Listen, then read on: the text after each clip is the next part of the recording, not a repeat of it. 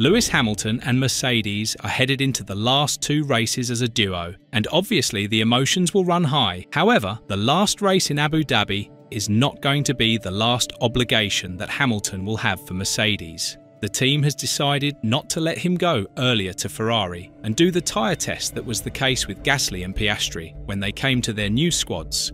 But with the latest development of events, can this prove to be the reason why Hamilton's relationship with Mercedes will get even sourer?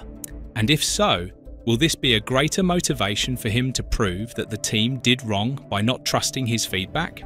One of the most emotional races is bound to happen on the 8th of December in Abu Dhabi, where Hamilton will drive his last race for the team with which he won 6 championships and was stripped of the 7th and his total 8th in 2021 at the last lap. Be that as it may, every chapter comes to an end, and while we all thought he would be hopping in the Ferrari for the tyre test right away from Abu Dhabi, the situation is not precisely going to happen as that.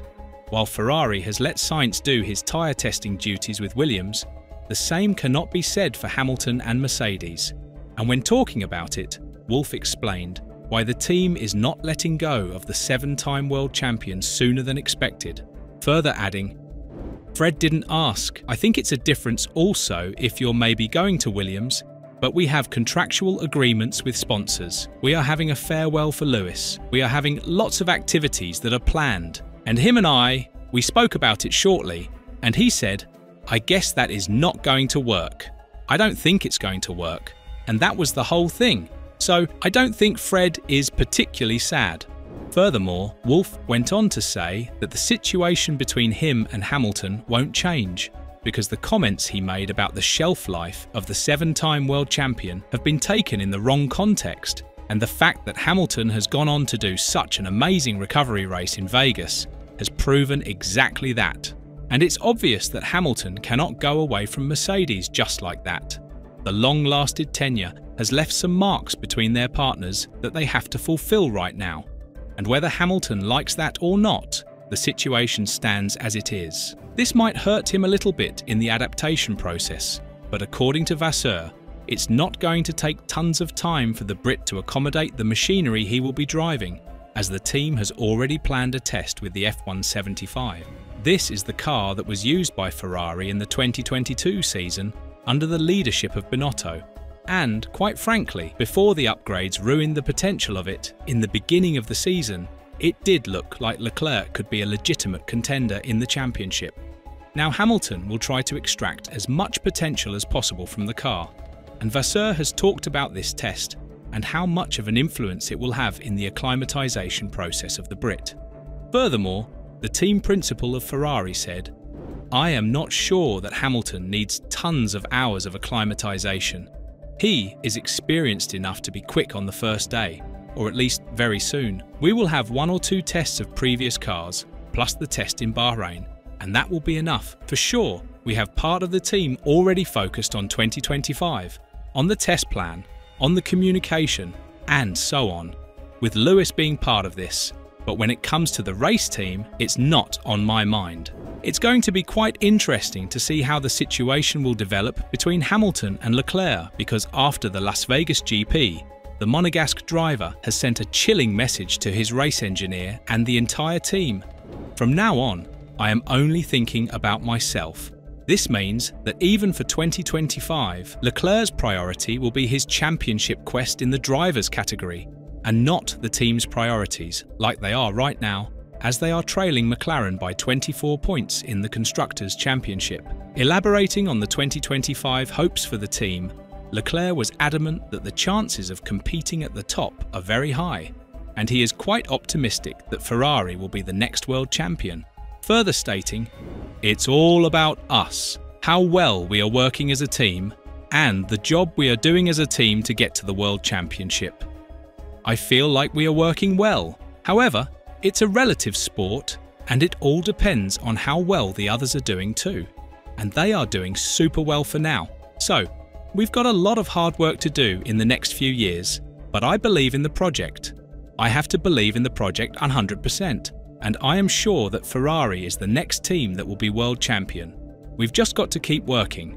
But be that as it may, Leclerc is going to have one of the greatest drivers in the history of the sport as his teammate from 2025 onwards, and that is going to pile up a lot of pressure on him to deliver the best performance possible. Now that he is struggling to do so against Sainz, don't get me wrong, he obliterated him throughout the season. My point is, he is struggling to make his point against Sainz, and the team orders that the Spaniard doesn't respect. The situation is not going to be any easier when Hamilton comes at the Maranello team. This is a man who is coming on a quest, and as Vasseur said, the 7-time world champion is not coming to Ferrari to retire, but to win races and to potentially win the championship if the circumstances allow it. However, Hamilton hasn't really thought about the legacy he is leaving in the sport, and while being arguably one of the most influential figures in Formula One when talking about this manner, he went on to say, "I get asked about legacy a lot, but honestly, I don't really think about that. I've tried to hold the brand to the highest level throughout the years, and everything that I do hopefully has reflected the brand. I hope that in 10 or 20 years, they look back and say, maybe he moved the needle a little bit." To enable people from all shapes and sizes, all different backgrounds, religions and genders, to get into sport where they perhaps wouldn't have been able to do before. Still, the questions about Hamilton being sabotaged by his own team have dealt a lot of damage to the reputation of Mercedes, and the fact that the 7-time world champion finished second in Vegas and being arguably the fastest driver there went on to show that there was so much left for him had he started a bit ahead on the grid, which is something we cannot predict in hindsight. Hamilton himself said that he would have definitely won the race if he wasn't starting from the 10th position, and Allison believed that the best result for the 7-time world champion would have been something around 5th and 6th. But with his amazing recovery drive and finishing P2, Hamilton has shown the world what he is made of. Now, the hopes are that he can build on this momentum and go to Qatar in the best possible race mood, because the circumstances, while being polar opposite of what we experienced in Vegas, are something that Wolff believes will suit the car much better than what we're expecting. Elaborating on this situation and the expectations of the team ahead of the Lusail circuit, the team principal of Mercedes said, "The races in Vegas and Qatar couldn't be more different. The Lusail International Circuit has many high-speed sections and few, if any, big braking zones. Despite going there later than last year, it will still be very warm. That is in contrast to the cool conditions and many slow-speed sections of Las Vegas. Nevertheless, we're aiming for another strong showing this weekend. The W15 has looked more at home at circuits with lots of high-speed corners such as Silverstone or Spa. All in all, the situation has changed a bit to the positive side for Mercedes, and it looks like the team can end the tenure with Hamilton on a positive note despite the shelf life comments from Wolff, ones he believes were taken out of context massively. However, the future doesn't look that certain for anyone out there, including the showing of Antonelli as well, who is yet to prove that he can be the next Verstappen or the next world champion if given the right machinery. Mercedes is dubbed to be one of the favourites when the new era kicks in due to their supremacy in the engine and battery production, but even with a situation like this, they are likely going to find it hard to fight against the top teams like Ferrari, McLaren, and maybe even Aston Martin, who are turning a fresh page in their books and are starting everything from scratch. With all this in mind, do you think that Mercedes' decision to not allow Hamilton to do the tyre test with Ferrari is a legitimate one?